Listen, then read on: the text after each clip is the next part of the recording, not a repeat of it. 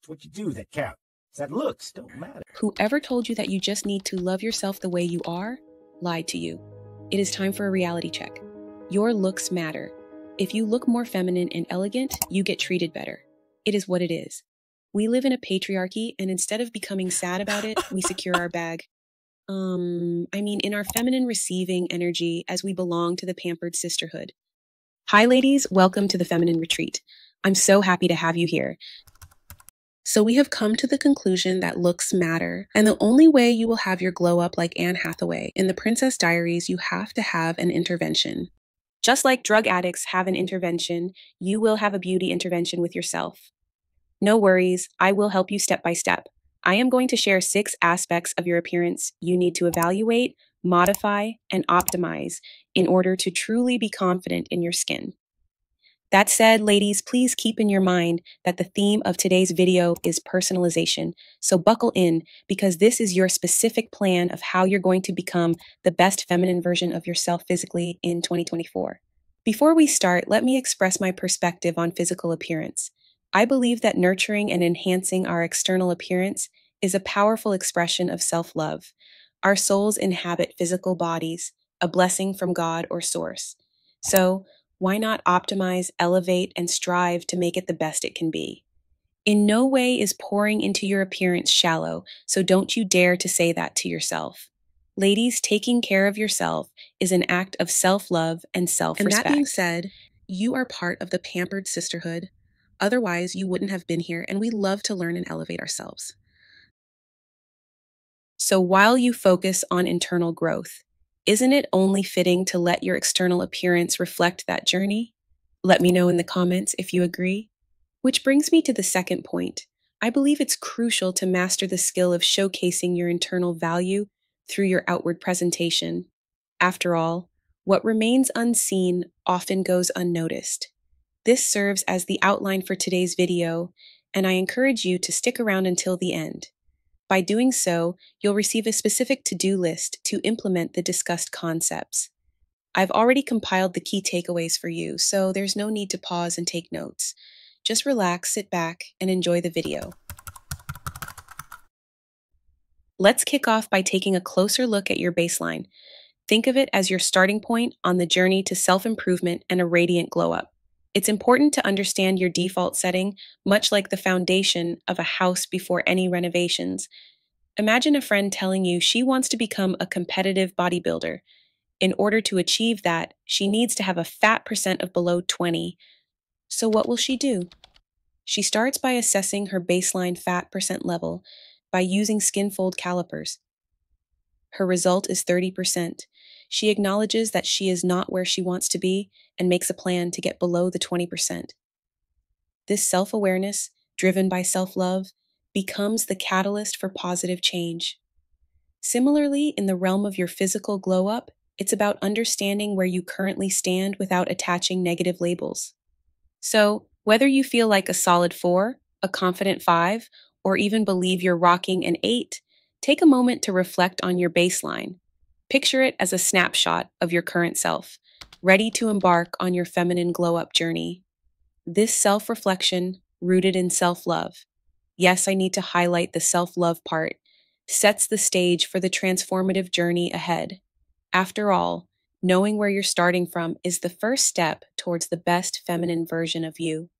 Now, let's delve into the external shifts that can elevate your baseline and contribute to a radiant feminine glow-up using the AOR method. AOR stands for Assess, Optimize, Refine. This is the process you are going to be using to facilitate your external glow-up. Of course, sprinkled with self-love and positivity all over. And honestly, this approach is genuinely transformative as it gives your glow-up a distinct and personalized touch. It enables you to tailor the process to suit your unique needs, considering both your strengths and areas for improvement. This is precisely why the first step, the intervention process, holds such significance. I encourage you to embark on this journey without resorting to negative self-perceptions. Instead, focus on assessing, refining, and adapting 6 key categories that collectively shape your entire physical appearance. Number 1 is skin. Your skin significantly influences your overall appearance and confidence. Who doesn't want glowy, flawless skin? Start by evaluating your skin's current condition. Identify its strengths, weaknesses, and the specific goals you aim to achieve. Is your skin uneven, prone to acne, textured, or affected by hyperpigmentation or acne? If so, determine whether they're on the surface or underneath. Is your skin dry or lacking radiance? You get the point. Assess, assess, assess. Once you've assessed your skin, modify your skincare routine to align with your goals. Optimize the routine to suit your specific needs. Understanding your skin type is fundamental. For instance, if you have sensitive acne-prone skin, like me, you might need to be cautious about intense treatments. I learned that what works for others may not work for me, leading me to optimize my routine. So, no, I don't use 10 serums per day. Identifying your skin type, whether it's combination, oily, dry, normal, or sensitive, guides you in choosing the right skincare treatments and products. You can consider factors like moisturization, hydration, oil control, and targeting acne in your routine. While general tips include exploring treatments like microneedling and facial peels, tailor them to your skin type and goals. For me, the use of niacinamide, 10% plus zinc, 1% serum, tretinoin, and taking vitamin A, B5, and omega-3 supplements were an absolute game changer. Also, a general tip is to always put sunscreen on even if you have dark skin. It is an absolute myth that we dark-skinned women cannot get sunburned. If you have your routine, then you are not done yet. Some things will work, some things will not. So it is important for you to figure out what works for you, which is the third part of the method, the refining part. Let's dive into the second part of the glow-up intervention, body care. It's time to show some love to our skin beyond the face. Also, here the same AOR method applies. In 2024, I'm all about advocating for comprehensive body skincare because, let's face it, focusing solely on the face while neglecting the body doesn't cut it. Our bodies deserve attention too. It's time to ditch the decrepit, dull, and ashy look, and I'm making it a personal goal. Are you on board with me? When it comes to body skincare, consider incorporating a retinol into your routine. Here are two suggestions. Either mix a few drops of your chosen active, like AHA or BHA, into your moisturizer, or opt for a pre-mixed product. Personally, I enjoy customizing my mix, giving me control over the ingredients and their quantities. Unlike the delicate nature of facial skin, our bodies can handle more. However, on my body, I have dry skin, so I only have hot showers at night and cold ones in the morning.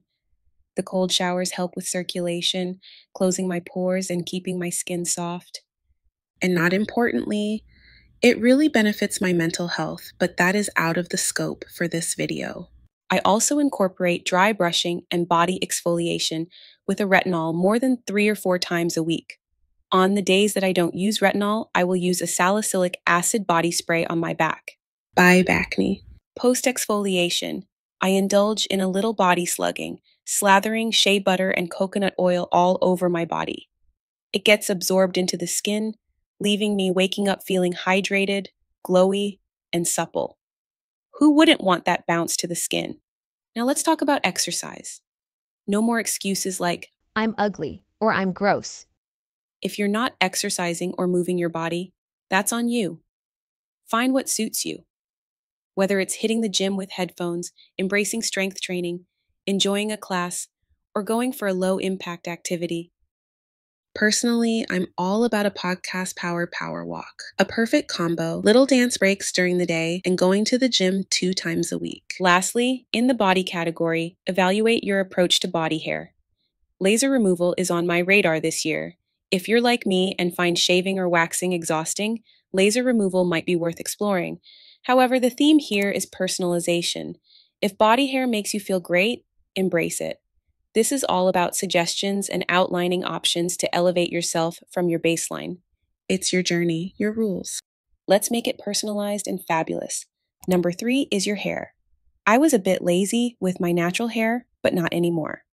One of my 2024 goals is actually to make my hair grow longer and thicker. So I had to use the AOR formula to assess my hair, which is 3C mixed 4A till my mid-back, full on top but thin on the ends. But enough about me, let's use the AOR formula on your hair. First, assess. Is it thin? Is it frizzy? Is it curly? Is it dead straight? Does it lack volume? Evaluate what is going on with your hair, what are its weaknesses, and then figure out what your hair goals are. Would you like it to be less frizzy? Would you like to just learn more about how to style your thin hair? Maybe you're okay with the thin hair and you just want to style it. Maybe you're not okay with the thin hair and you want to get extensions to add volume. Maybe you want to go the natural route and learn some home remedies for hair growth. Figure out what your hair is, what the weaknesses are of it, and then evaluate what are you trying to accomplish with your hair. Then we're going to optimize our hair care routine to suit that goal. If it's frizzy and you want longer hair, consider looking into hair care routines that are moisturizing and hydrating. If you haven't already been using a silk pillowcase or a silk bonnet to control the frizz and protect your hair, then it is about time, sis. That has honestly been a game changer for my hair. I wake up and my hair is laid. It's definitely a game changer. And by the way, you can have multiple goals, obviously. You just have to figure out what your starting point is and what your hair goals are, and then optimizing your routine to fit that and modifying what you're doing to your hair in order to accomplish the hair goal. Number 4 is style. Style is a crucial aspect of personal expression. How you choose to dress has a significant impact on your interactions and the opportunities that come your way. In an upcoming video, I'll delve deeper into this, emphasizing the importance of personal style. I won't mislead you. The way you dress plays a role in the type of people you attract and the situations you find yourself in. It's not just about aesthetics, it affects the energy you emit to the world. So pay attention to your personal style. I always recommend finding your own unique style, and for me, a classy and chic aesthetic is timeless and universally flattering. I've received requests to showcase styles for curvier women, and I want to assure you that a classy and elegant style looks great on everyone, regardless of body shape. The key is finding what resonates with you personally. When it comes to clothing, the most important thing is that it suits you. Avoid buying things simply because they are on sale or trendy. Choose clothes that fit well. If it doesn't give you that heck yes feeling, it's a no. Ill-fitting clothes not only impact your confidence, but also project a sense of chaos. Opt for clothes that make you feel confident and comfortable, aligning with your personal style. Number 5 is makeup. I believe that makeup is not there to make you look like someone else. Although it can be, I see it more as a way to elevate your unique beauty. So again, assess and personalize. Applying a similar makeup style to a woman with big eyes and a woman with small eyes might not complement both well. In general, bigger eyes can handle more makeup. So if you apply the same look to a woman with smaller eyes, it could potentially overpower her. So it's essential to identify your unique features and determine how to enhance and highlight them. Whether it's addressing small eyes, thin lips, or a desire for a different nose appearance, there are various approaches like contouring or non-surgical options. While I don't endorse specific procedures, I believe in pursuing changes that boost personal confidence. True confidence should precede any aesthetic modifications, as relying on such changes to gain confidence often leads to unfulfilled expectations. If considering cosmetic enhancements, whether surgical or non-surgical like fillers, I suggest building internal confidence first. This ensures that any external changes are made for personal satisfaction rather than seeking validation. Don't let makeup hide your best features. Instead, optimize and enhance them to bring out your uniqueness and shine. Reflecting on my own experiences, I used to strive to fit in by modifying my distinct features. Over time, I've come to appreciate that standing out and looking different can be a tremendous blessing. Being unique catches attention and becomes a breath of fresh air for those encountering someone with a distinctive appearance. The key is to never conceal your best features to conform, but to modify them in a way that optimizes and highlights, allowing you to stand out confidently. Thank you for joining my TED Talk. Number 6 is hygiene. There are some rules that I need to get off my chest that I truly believe every single person should be following. You need to be using a tongue scraper. We don't want to be those pretty ladies with dragon breath. Yuck. So go get a tongue scraper, whitening your teeth. That can be a huge level up, a huge game changer for your mouth. Scrubbing your lips with a sugar scrub. You can make them at home. A little bit of sugar, a little bit of olive oil. Scrub your lips and seal them with Vaseline. That said, you need to be applying Vaseline or a lip mask every single day. There should be no questions asked. Moisturized lips, game changer. Trust me, hydrated lips are a game changer. It's the little things that can make you look your absolute best, and we're not talking about those tiny details enough. So, from now on, no questions asked. Moisturize those lips. Another thing that you should absolutely have is a signature scent. Find a perfume. Always be wearing perfume. A daytime perfume when you're going out, a nighttime perfume when you're going out in the evening, when you're doing a date night, when you're going on a date, when you're hanging out with friends. You need to be smelling good 24/7. A last principle that I want to share with you is I am all about doing the most so that I can do the least, if that makes sense. When I do the most, it's on a Sunday or it's the night before.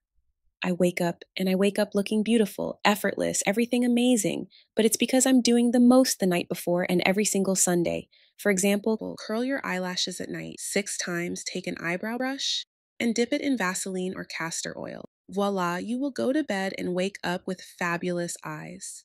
So that is your comprehensive video guide to glowing up in 2024 physically. If you want the downloadable version, full routine, grab it down below. And if you're ready for the internal glow up, watch this video next.